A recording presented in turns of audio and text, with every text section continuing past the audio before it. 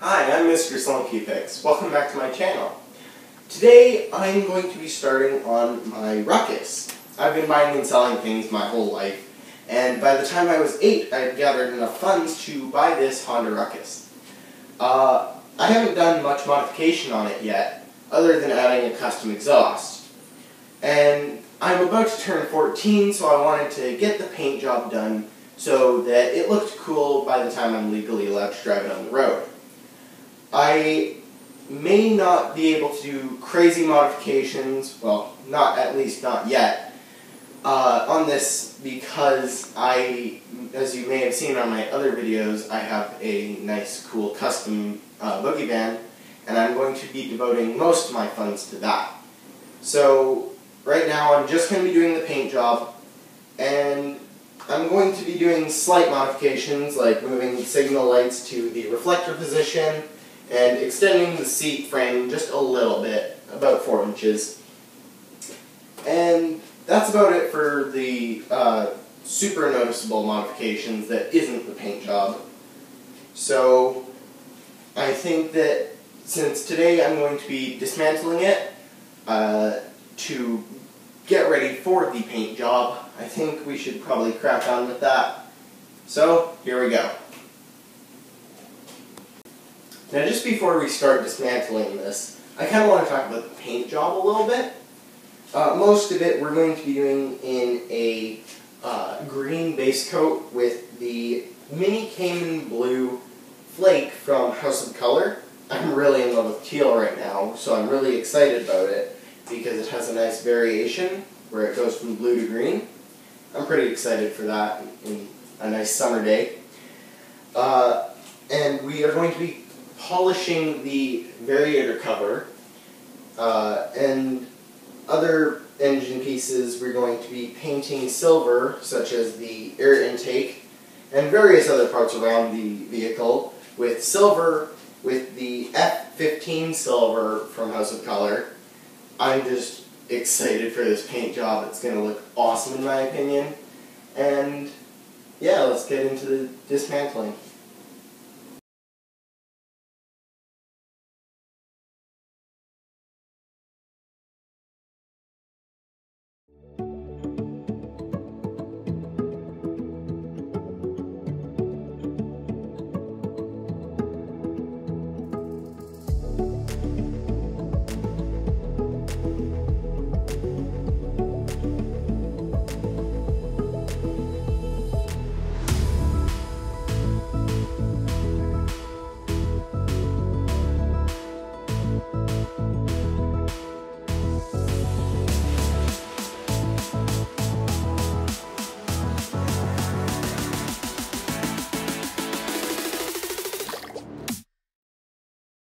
So this is about as dismantled as it's going to get right now. I've got these 4 helmets here that are going to get painted the same as the bike. Got different sizes depending on which passenger we have. Then I at least got a size that will fit them. See you at the shop. So, here we are at the shop. Everything is it's all stripped, and we got that little sissy bar welded on with the extension to the seat frame as well. Yeah, everything is ready to get primer. The helmets are ready to be painted as well. Yeah, there's even the gas tank, because we're going to be doing that as well. We've got a lot of stuff to paint here, but I guess it's for the best, hey? And here are the wheels and engine parts, the things that are getting painted silver. These are all basically ready to go. Got these already in primer.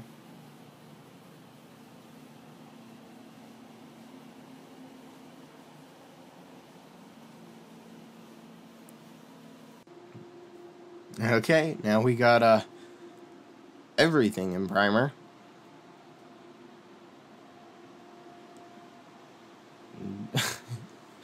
Everything's a little bit more black, okay? But I guess this primer, I've been told, is a really good primer. So I'm really hoping it is. But everything's got a coat of it. So we're basically ready to go with the painting. So everything has the green base coat that we're putting on it right now. And I really like it already, not gonna lie. It looks awesome. And I'm really excited for when it gets the flake. I mean, you can't argue. This looks awesome.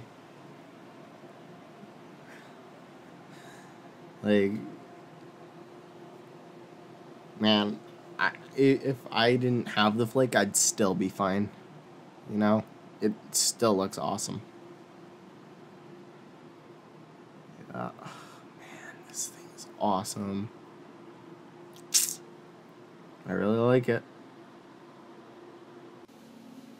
And here are the silver parts. They're all painted as well. I really like them too. Like really. They look awesome. Like I said, even without the flake, I'd still be fine.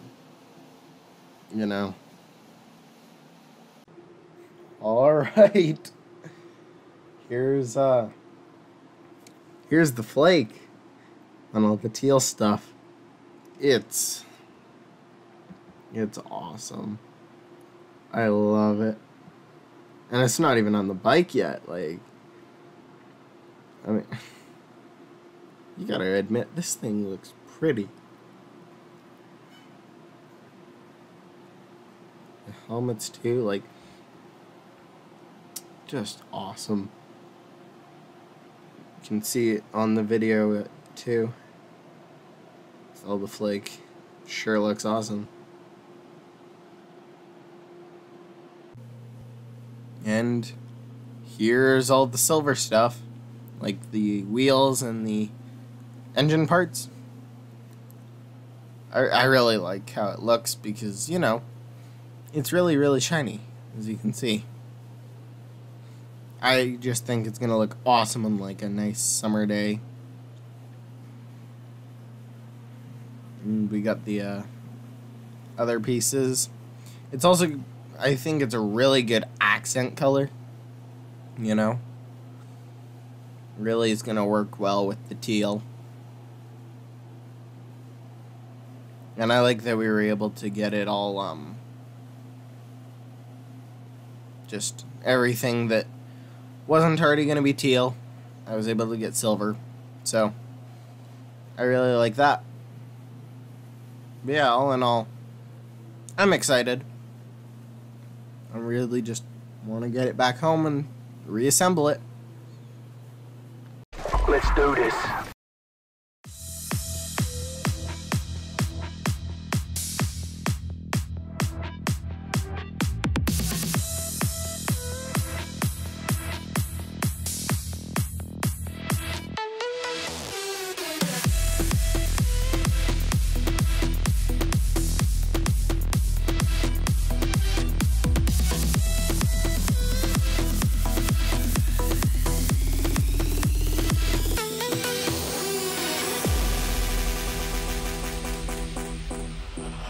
Atoms fall apart.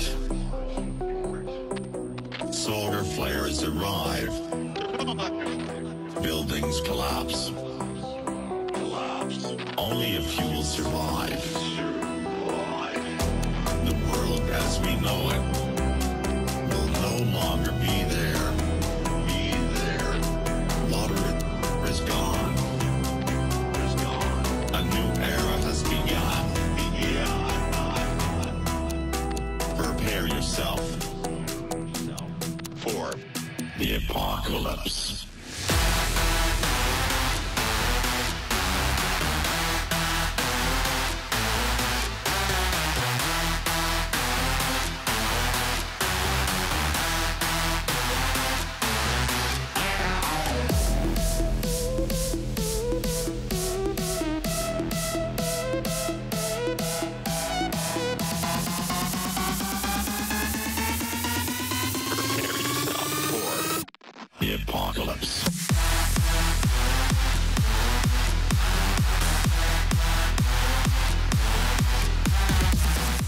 So now it's time to build the base for the seat extension. I'm going to be using some 3/4 inch treated plywood that I have lying around. And before I do that, I'm going to make a template using some cardboard, just so that I don't have 5 million pieces of plywood just lying around being useless. So, let's get right into it.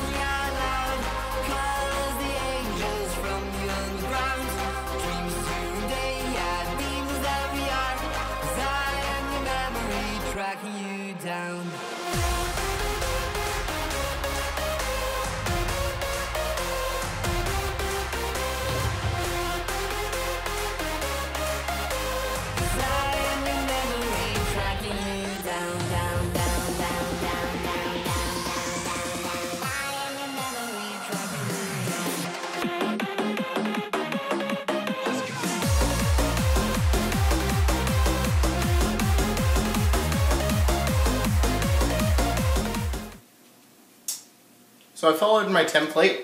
It looks like it turned out pretty good. I'm liking it. But we're going to have to test fit it on the bike to see if it really did work. I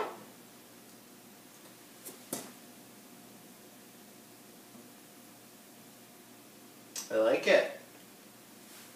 It fits really well. It fits in between the welds that we have here. But I don't like this little sticking out part here. That'll be hard to upholster. I'm probably going to have to cut it at an angle here that follows with the kick-up bar on the seat here. So yeah, I'm going to do that.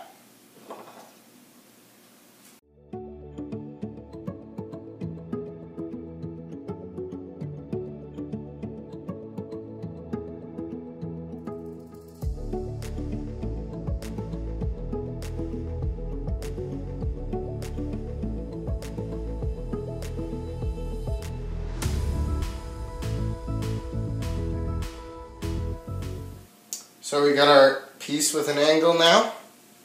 We're going to check it out and mark some holes if it's good.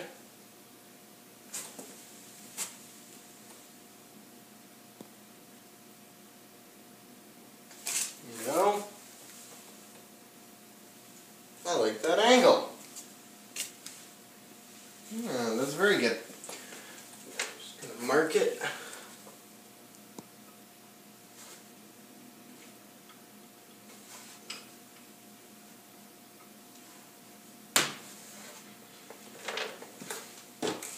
Now we're ready to drill some holes.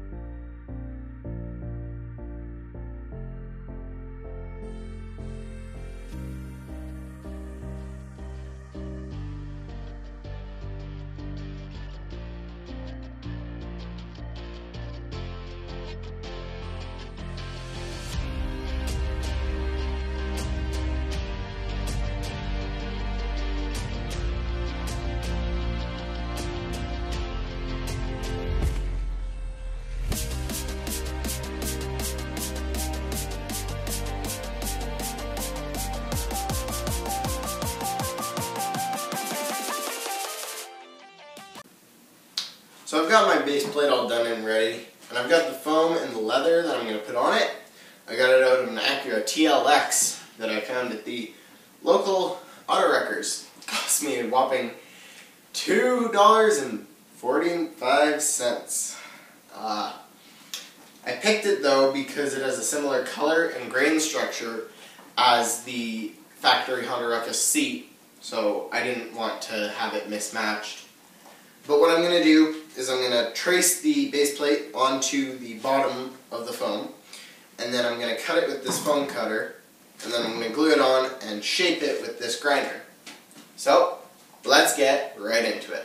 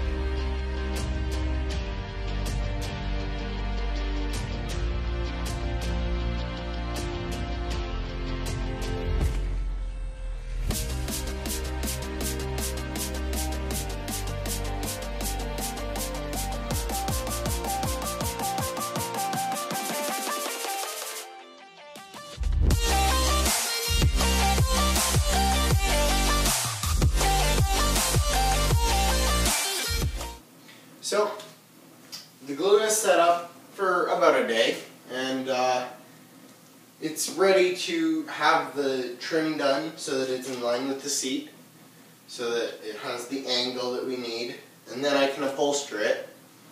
So I'm going to make a little line just to make sure that it's a good angle for a quick earlier cut, just so we know that the seat can close with the foam there. So I'm going to do that right now.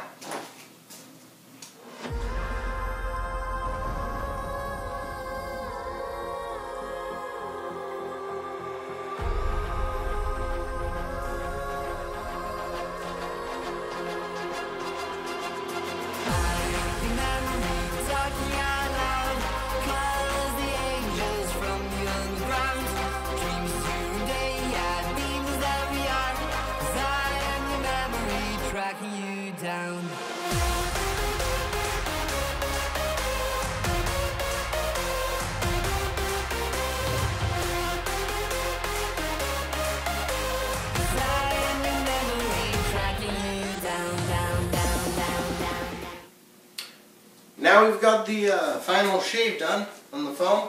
I like the angle. I think it looks very smooth. But we gotta see if it'll work with the small amount of leather that we got from the armrest. And I'm gonna line it up here with the seam, just because I want it to look proper on the back there.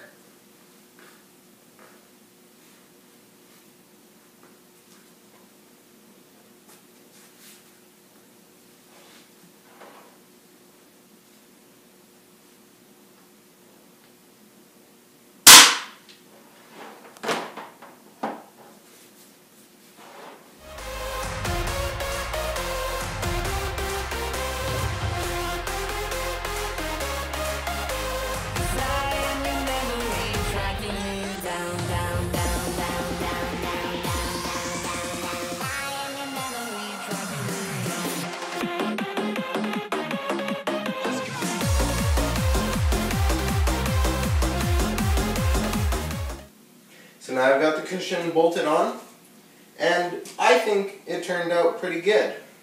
It would have been nice to have a little bit more material though, but it'll suit me just fine. And it will make it a lot easier to have a passenger on it.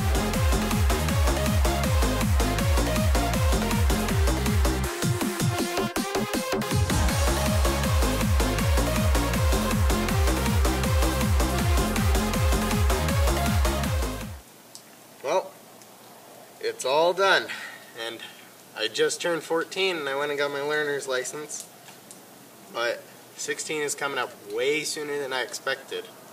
So I've got to get a lot more work done on my 70s show van that I've been restoring. You may have seen it in some of my older videos, but I just wanted to get this done before the snow is all gone, just so that I can have it ready for when it's gone.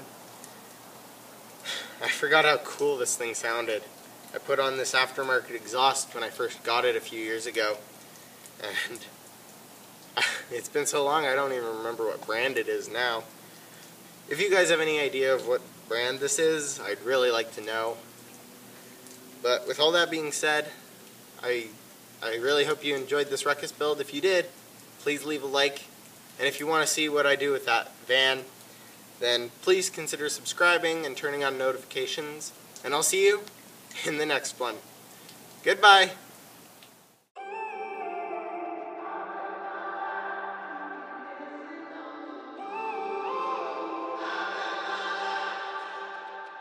When I'm up through the night, I can't turn down the noise, tear all the words out of my mind about who I'm supposed to be. I start to believe I can't get it right.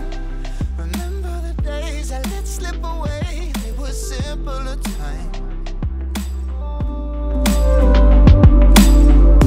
Mama told me before you leave, if there's only one thing you remember from me, child, when you're out on your own, a million